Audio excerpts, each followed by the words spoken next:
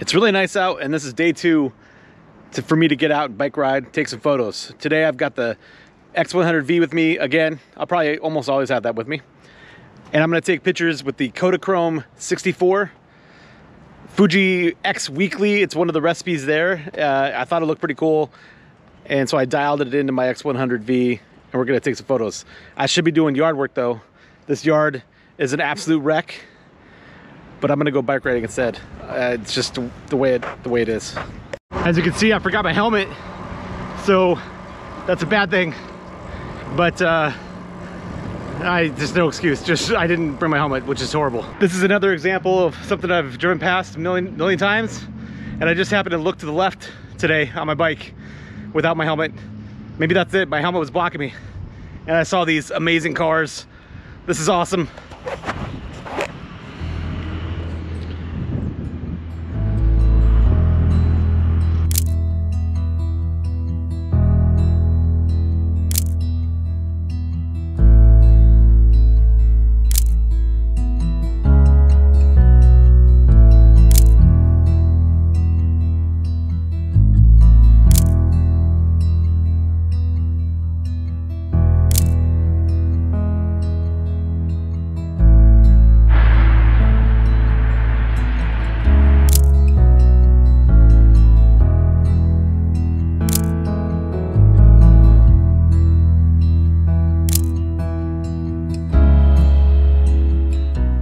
So today I'm on nearly fully automatic.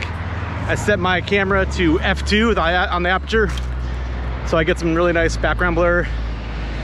The ISO and the shutter are both on automatic though, because why not? It's really, like, the Fuji does a great job, so that's what we're shooting with today. I want to talk to you for a second about being a teacher and how amazing it could be. So Reggie was one of my former students from way back in the day, probably 15 years ago or so, and he was one of the coolest students to ever walk into my room. One of the smartest, one of the most ethical, one of the just most brilliant kids to ever walk in, an amazing artist and a human being. And to see, when I drive or ride my bike by parts of Omaha, to see his work on the side of a building is absolutely fantastic. It's I miss teaching. Working with students is the most rewarding thing you could possibly do. This is one of those examples. I had nothing to do with this. I was not his art teacher or anything like that, but it's still amazing to be a small, tiny part of his story. It's pretty awesome. So I get to be proud of that part of my career no matter what happens in the future. We're gonna go visit my buddy Kurt Johnson, the most amazing nature landscape photographer you'll find. Let's go say hi.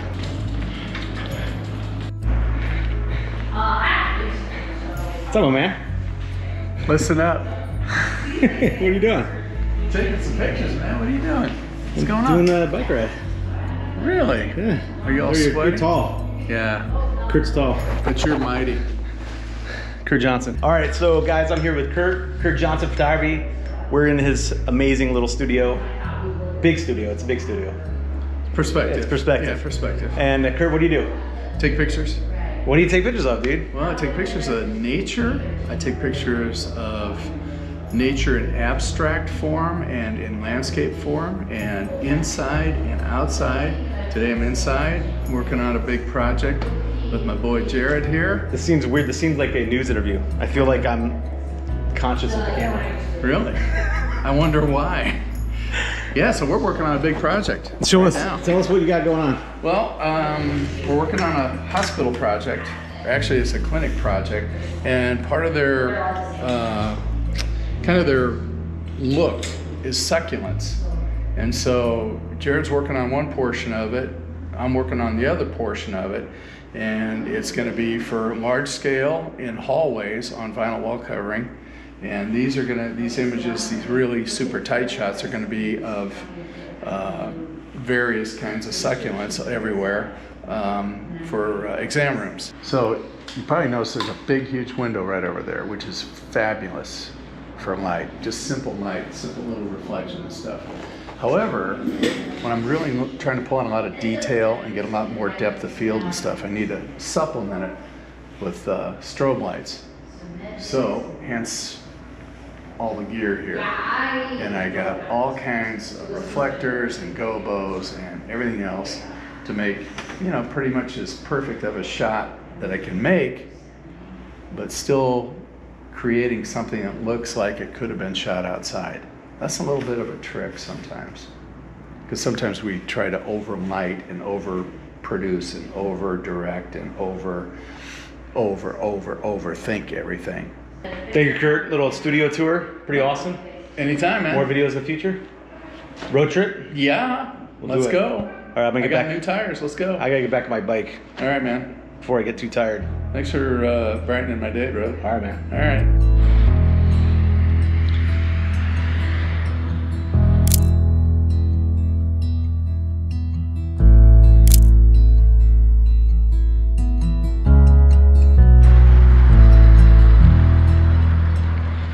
I'm often looking for scenes like this where the sign, part of the sign is sticking out and it's bright, and then there's shadows behind it. So that bright part really is bright, and then your eye goes right to there.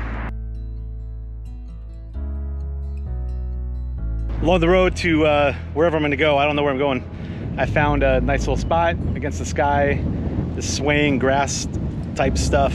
I just have to be careful of the grass down here.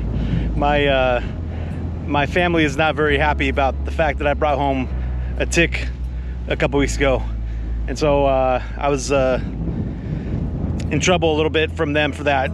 Rightfully so.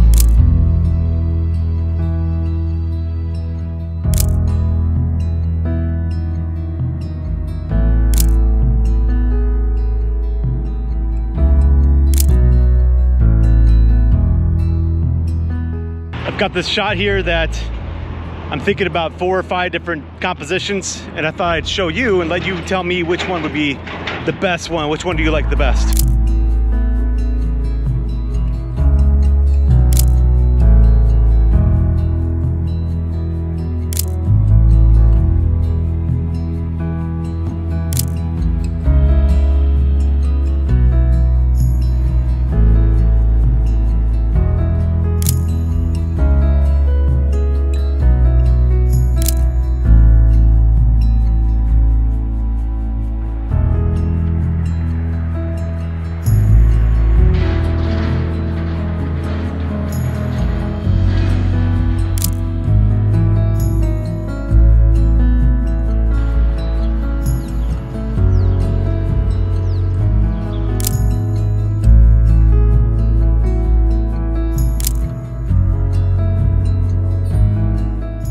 I'm interested to see how the Kodachrome 64 works on these kind of colors.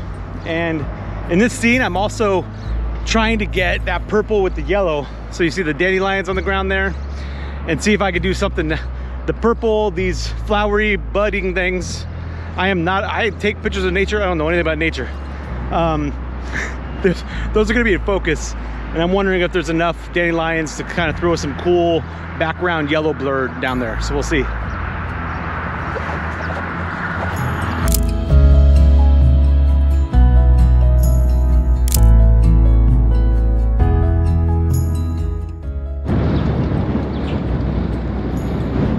You know, yesterday I went on my bike ride and my helmet was looking crazy. Now my hair is looking crazy. But the skyline is really bright and kind of washed out. So getting a cool shot of the buildings, as many big buildings as we have in Omaha, is kind of out a little bit. The only thing I could do is maybe underexpose, go down real kind of dark and make the sky kind of cool. If I can do that, I'm not sure.